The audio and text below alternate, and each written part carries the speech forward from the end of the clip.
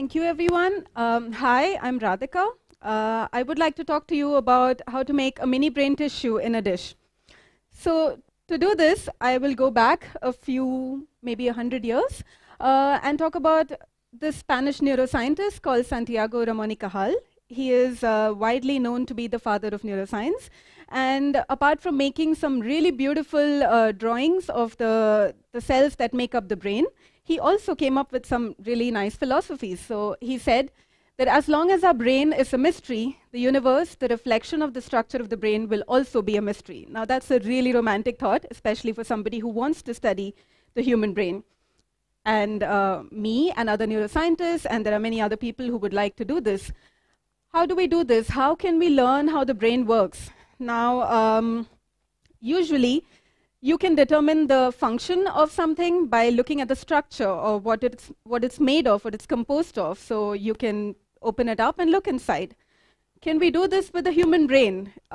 It's possible. You can get some brain tissue, but this is really difficult, and human brain tissue is limited in availability.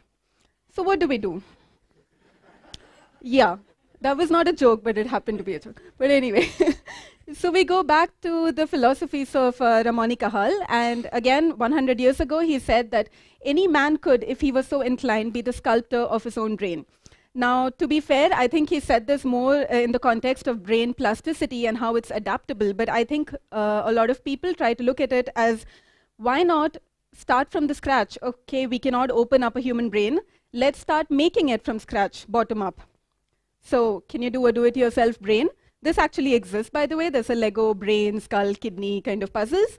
And so this is sort of the premise. This is what neuroscientists are trying to do. And what they're trying to do is make a brain from the beginning. So like trying to put it together like a puzzle, like a Lego puzzle.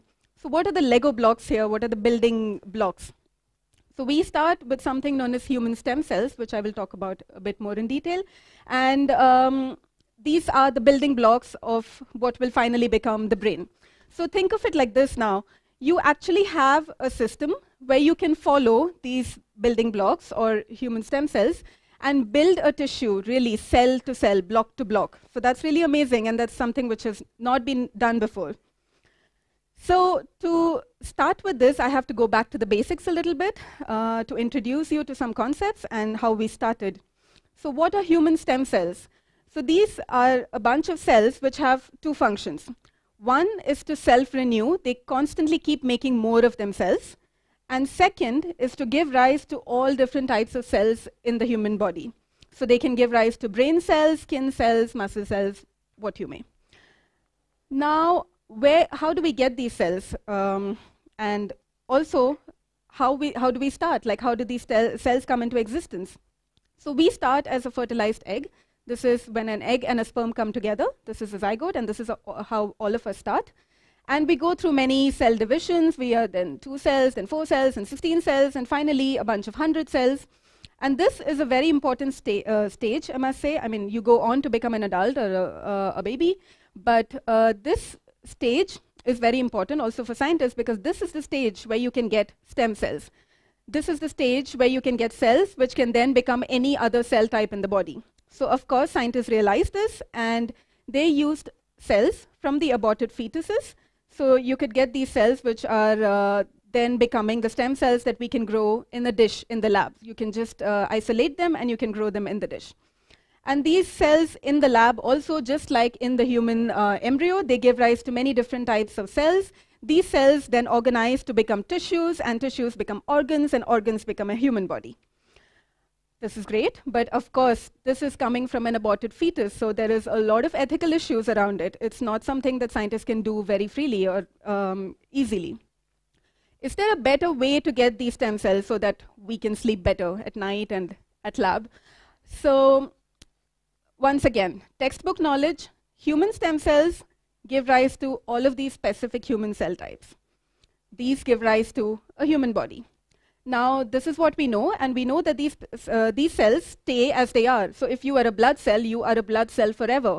But now came a Japanese scientist, Shinya Yamanaka, who won the Nobel Prize, and he told us, no, this is not the case. You can change the identity of a cell, which again is an amazing discovery in my eyes, because imagine that you can take a blood cell or a skin cell and then add a few factors, mumbo jumbo magic, and then you can make them stem cells again. So this is really like the curious case of Benjamin Button for those of you who have seen the movie. You can really take an adult cell, put it back into an embryonic stage, and that's amazing because now you have a system in the lab without having to get embryos or fetuses, which you can then use to make any kind of cell, which is what happens in the body. So this is great.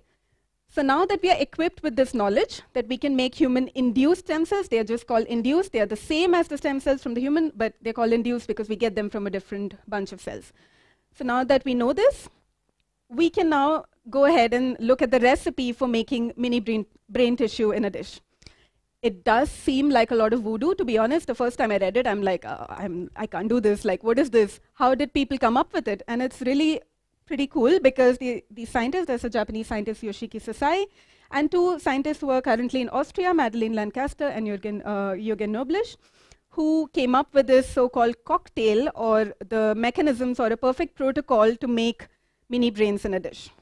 So let me run you through this. This is their work, and I would like to simplify this the best I can. So there are some things that you need, of course. So the first thing is a cell and tissue growth medium. So think of it like an energy drink, the ones that we drink, like Red Bull or something, which has many supplements, and these help the cells to grow and reproduce.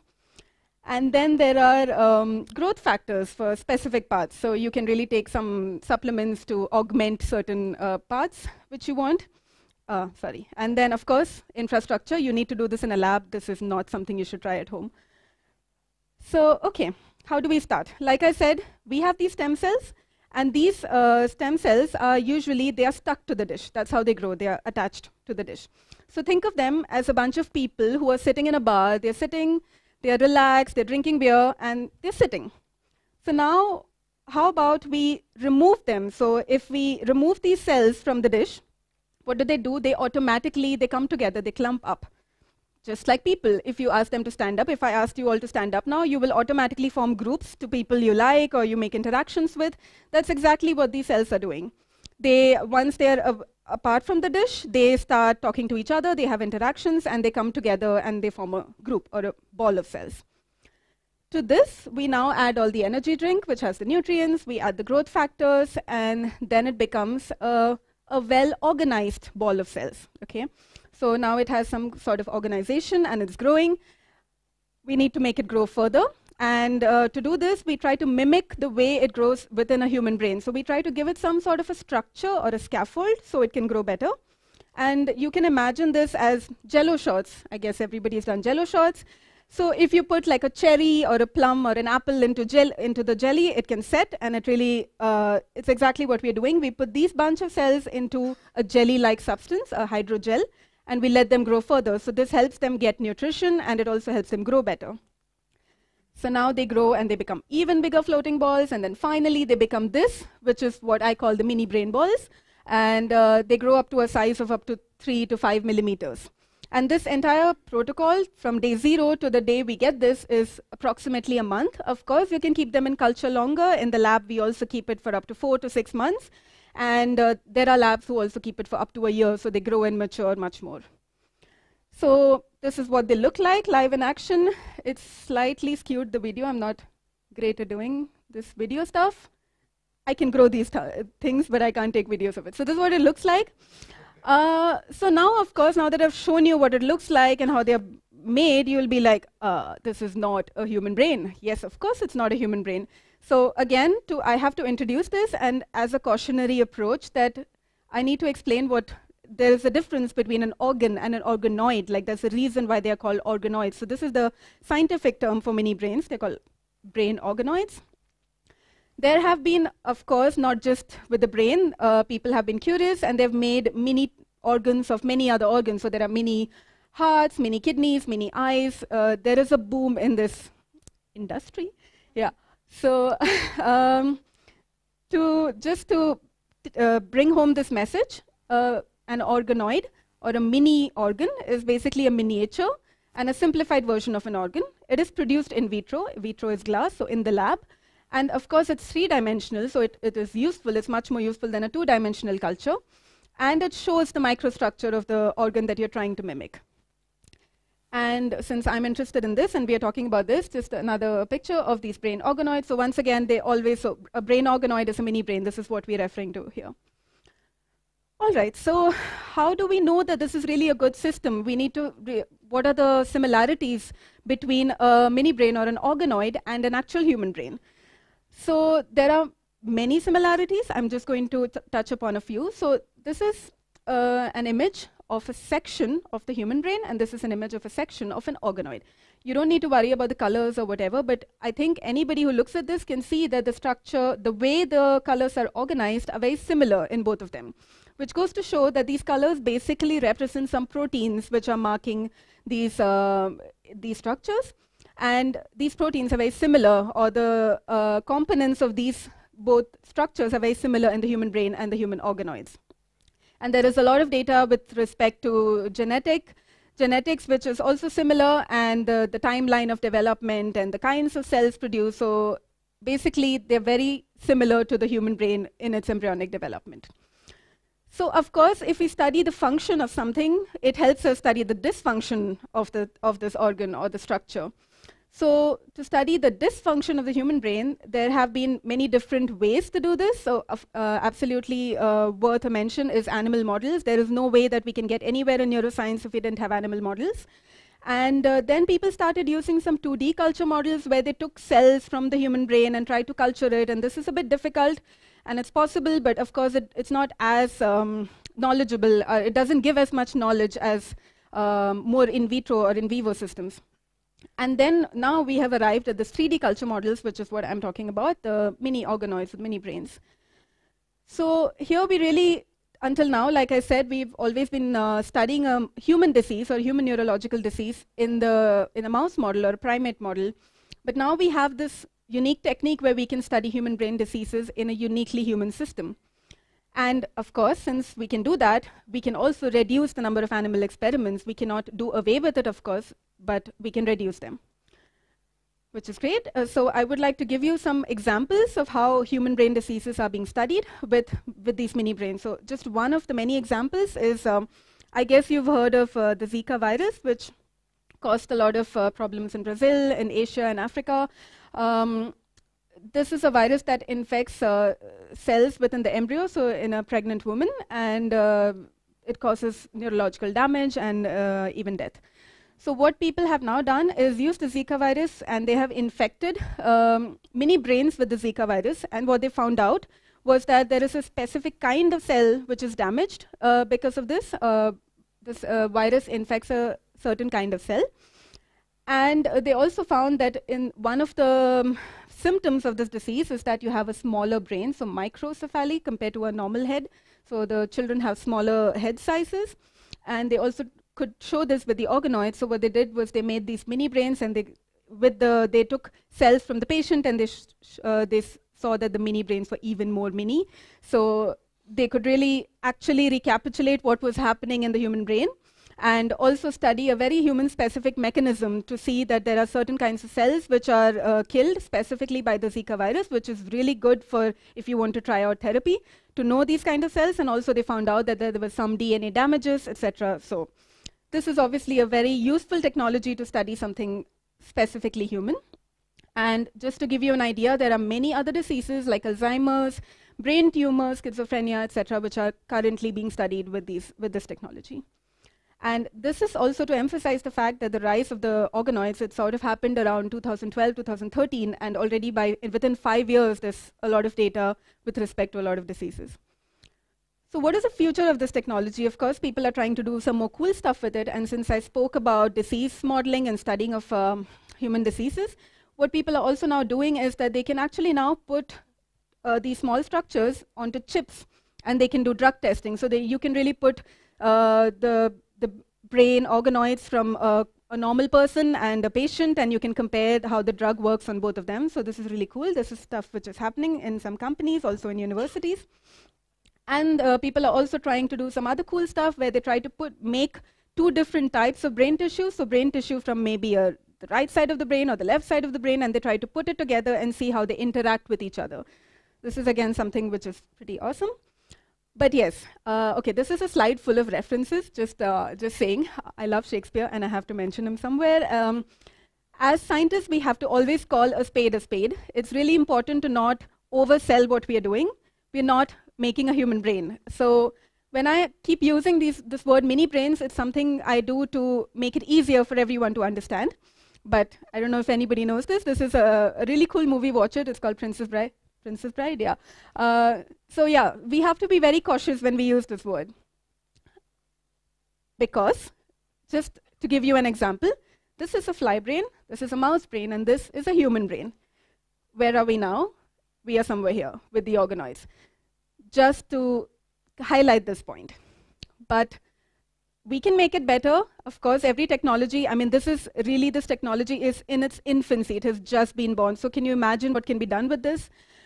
One of the things which is being already done is that, so if you have seen the structure of a human brain, if you just go back here, you see that they have all these folds and, you know, these, it's a very peculiar structure. And this is, you don't see that in the mini brain organoids. So what people are now doing is really doing a lot of experiments to make this a more folded structure, which is really more authentic, so to say.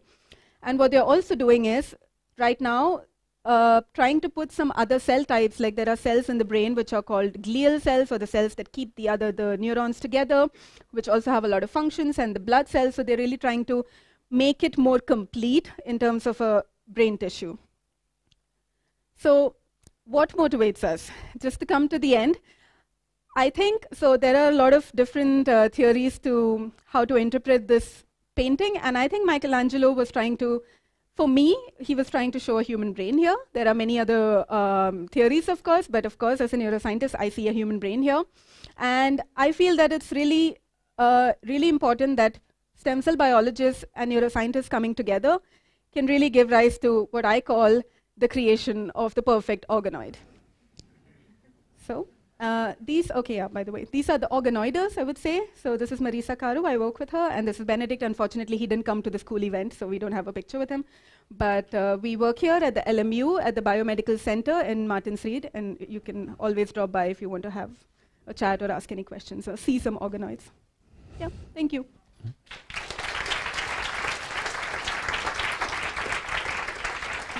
So, thank you very much. Very interesting. I love the idea of floating mini brain balls. I think someone's used that as an insult to me on more than one occasion. Throw the floor open to any questions, please. There's a hand shot at the very, very back was the first. So my question is, like the effect of any pathogen or a virus on a separate organ, mini organ. Can we say that it's the same as part of the of an organ which is part of the body? No, we can't say that, and I don't claim it.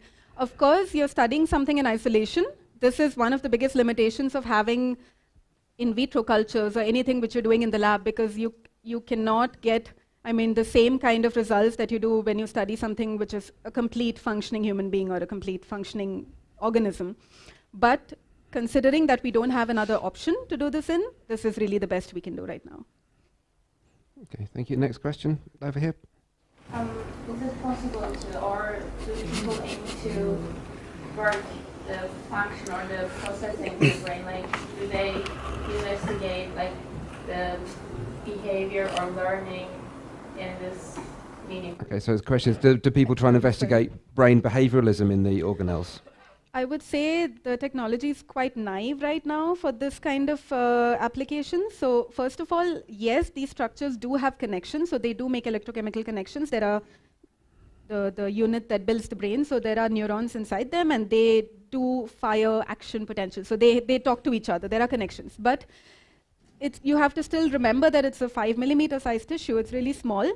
And it does not have all the connections that is required to what you are saying, you know, to study behavior, or, you know, consciousness, etc. It's really far away from that, really far. Okay, thank you. Melissa? What is the growth factor? You get it to induce the cell to be mini brain. Okay, so from where do we get these growth factors that make the stem cells turn into brain cells? There are many different growth factors, and it really depends on the kind of brain structure that you want. So for example, if you need in the beginning, you have to give them a certain set of growth factors which are common.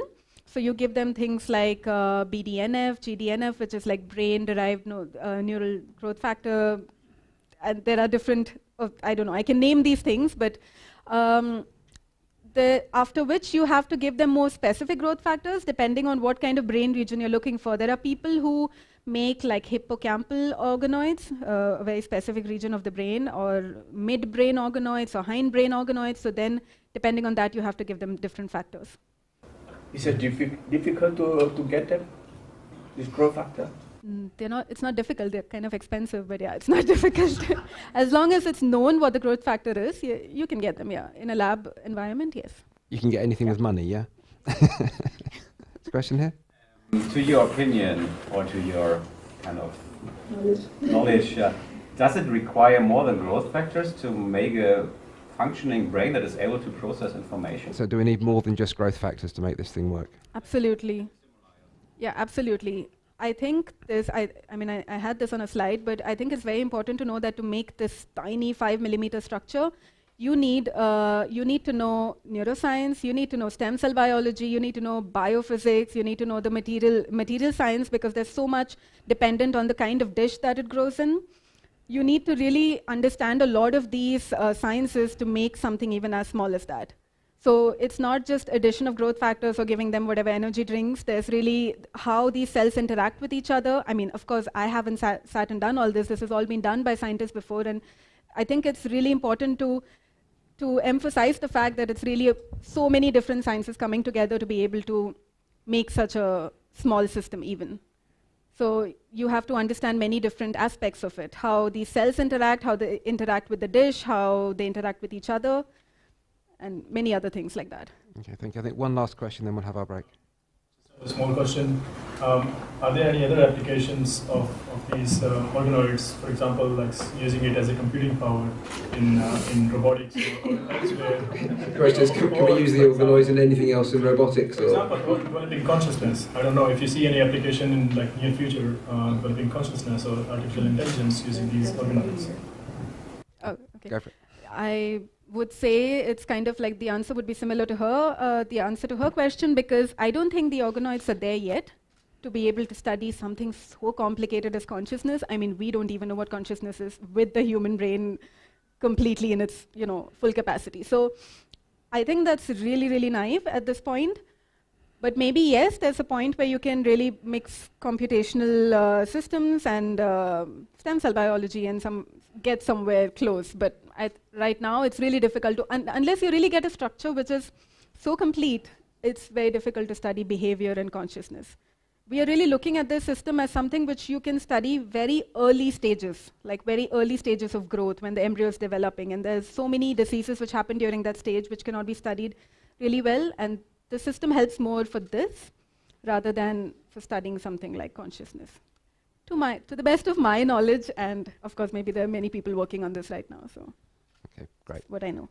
So, thank you very much indeed. Thank you.